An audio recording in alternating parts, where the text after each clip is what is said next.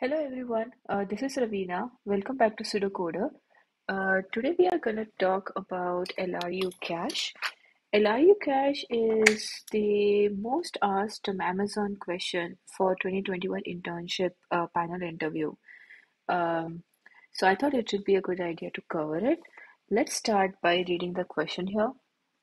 The question says that design a data structure that follows the constraints of least recently used cache and implement a cache class with LRU cache of integer capacity.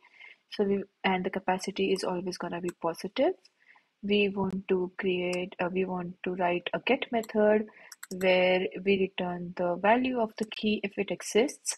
Otherwise, we return -1. The next method we want to write is the put method where we'll be given key and value. If the key exists, we want to update the value of the key, otherwise add the key value pair to the cache. If the number of key exceeds the capacity from this operation, evict the least recently used key. Now let me explain this to you in a better way using an example. Okay, so let's say firstly we are going to receive a capacity. So let's say we receive capacity of 2. That means that our cache will always be of size 2. It cannot exceed 2. Okay. Then let's say I have this cache where I have size 2. That means it can hold 2 key value pairs. Suppose I get in 1A. What I'm going to do is I'm going to add that to my cache. Now I receive 2B. I look at my cache. Oh, there's one place. Yes. So I'm going to add 2B to it. Suppose now I receive 3C. When I go to my cache, I see, oh, it's already full. So what it needs me to do is it needs me to evict the least recently used key. So what does it mean by that? It means that which key was which has not been used recently, which is least recently used. So in our case, 2 was just recently added. So that makes 1A the least recently used.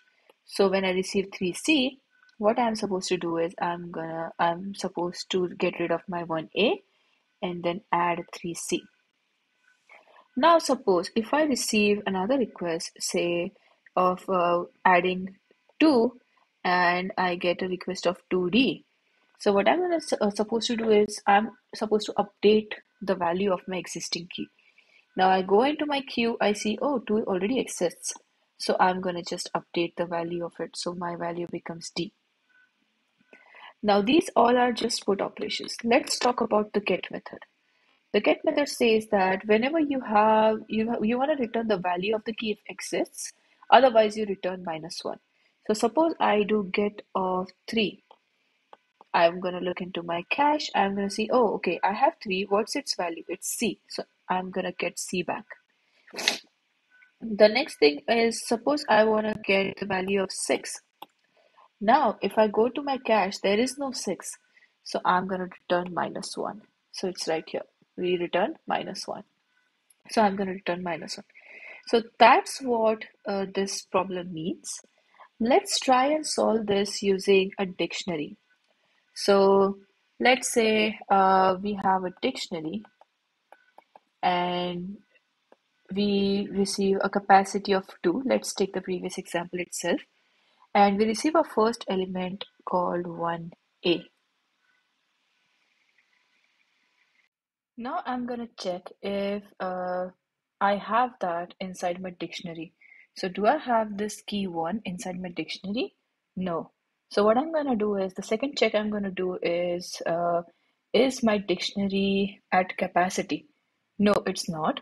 So I'm going to add it to my dictionary. So what I'm going to do is I'm going to add 1A to my dictionary. Now I get a request to put 2B. I'll go through the same checks. I'll check if 2 is there in the dictionary. No, it's not. Is my dictionary at capacity? No. So it will add 2B to my dictionary. Now I get 3C. So I'll go back to my dictionaries, check if 3C is there in the dictionary. No, it's not. So I'll check, is my dictionary at capacity? Yes, my dictionary is at capacity. So I want to get rid of the least recently used key pair. In our case, that will be this one at the top. So what I'm gonna do is I'm gonna delete the the zeroth position element from my dictionary. So I'm gonna delete this, and I'm gonna add 3C to my dictionary. So it will be like this. Now, suppose if I guess, so I'm gonna basically iterate over this procedure whenever I get a put key and value from the input. Now, the next thing is a get. So let me say this is put, and suppose I get a request, say uh, get 2. So it's telling me that what I'm going to do is I need to get the value for 2 in the dictionary. So I'll check if this 2 exists in my dictionary. Yes, it does. So what I'm going to do is I'm going to I'm going to get this out. So I have 2b here. I'm going to delete this. Remember, whenever I delete and add something to the dictionary, it gets added at the end. So what I'm going to do is I'm going to delete this. I'm going to add it again so it goes to the bottom, and then I'm just going to return whatever value. So my value is B, so I'm going to return B. And then this becomes 3C at top and 2B at bottom. Now when I get 4D as a put request, I'm going to again get rid of the 0th element, which is this right now, because 2 was recently. Why did I deleted it when I got get? Why did I delete it and input it again? It's because I wanted to change its instance. I wanted to I wanted it to appear below because it was recently used at get. So when I get 4D, what I'm gonna do is I'm gonna again get rid of my zeroth element, and then I'm gonna add 4D. So this is how, so that right now, even now, I have a capacity of 2. So in this way, I'm gonna, do this LRU cache using dictionary. Now let's go to the code and write some code on what we just discussed. Let me put it right here, and maybe I can just do that. Okay, cool. So let me go in and write some code. I think this is better. Okay. So the first thing that I need to do is basically get my capacity in place, right? So what I'm gonna do is if I get a capacity, I'm gonna declare a variable called self.capacity, and then I'm gonna save my capacity in it. The second thing I need is a dictionary, right? So I'm gonna do self.date is equal to the empty dictionary right now. Let's go and write what our get function will be. So our get function will be whenever we say get, we are going to check if that particular key is exists in our dictionary. So I'm going to do dict dot keys. If it's there, then I do some processing. Else, what I'm going to do is I'm going to return -1. So I'm going to write that first. Going back to our if condition. Okay. What we want to do is when we do a get on the thing that already exists, we want to delete it and reinsert it. So before deleting it, I want to make sure that I capture what the dictionary value is. So I'm gonna get that in a variable called value, and then I'm gonna delete that. So I'm gonna do self.date and then the key. So this will delete that particular element from the dictionary, and then I'm going to reinsert it again. So I'm going to do dict of key equal to val, which is the value. And lastly, I'm going to return that value that I just stored.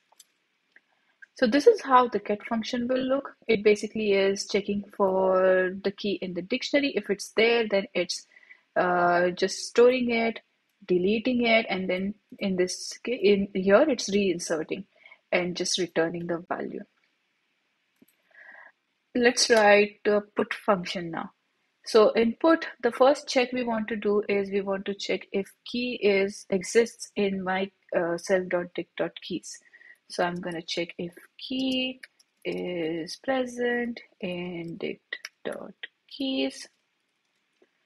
If it's present, then I want to delete it and then reinsert it. Because remember, so if you remember, if I want to update something, that's also counted as some operation is going to happen on that particular key value pair. So it should be again deleted and reinserted. So what I'm going to do is I'm going to delete that from the dict, and then I'm gonna reinsert it with the different value that I just received. So I'm gonna do get key equal to value. If the key does not exist, what do we do then? If the key does not exist, then we first check the capacity. Do we have the capacity to just append it, or we want to delete some delete some pair and then update it? So I'm gonna check if length of my self.dict. If my length of cell.data is less than the capacity, so I'm gonna say if my length of dictionary is less than the capacity, then I can just store it, right? I can just append it because my dictionary is not at capacity. So I'm just gonna assign it. Oops. Okay, cool. And what if my dictionary is at capacity? So that's when this else comes in. I'm going to delete the first instance of the dictionary. So that is basically self.dict. And what I'm going to do is I'm going to convert that dict into a list and basically take the 0th element of it. And lastly, I'm going to add the new key value pair to my dictionary. So this is that. Okay, so a couple of steps here. First, check if the key exists in the dictionary. If it does, then just delete it and then update it, because this might be an update operation. Now, if that key does not exist, then we check if it's at capacity. If it's not at capacity, we are just going to add a new value. That will just append things. Otherwise, if it's at capacity, then we take the 0th element. We convert this dictionary to a list, take the 0th element, and then just delete that. And then add a new value. So this is the code that I have. Now let me try in and just run it. No, submit it. Right. Okay, so it's submitted. So this is basically the code. Now let's talk about the time and space complexity. So the time complexity of this would be O of 1. Since if I'm looking for something, I'm looking for a key value in a dictionary, that makes it O of 1. Whereas when I'm putting it, I'm also looking for key in the dictionary. So that again makes it O of 1. So time complexity of this particular program is O of 1. The space complexity would be O of capacity. Now, whatever the capacity is, that much big our array will be, that much long our array will be. Because if it's at 2 capacity, our dictionary will have 2 items. So that makes my space complexity as O of capacity. So that's it. Now this code is gonna be on GitHub as usual. I'll be attaching the GitHub link in the description. Please give this video a like and subscribe to my channel if you like my videos and would like to see some similar videos coming up. Happy coding!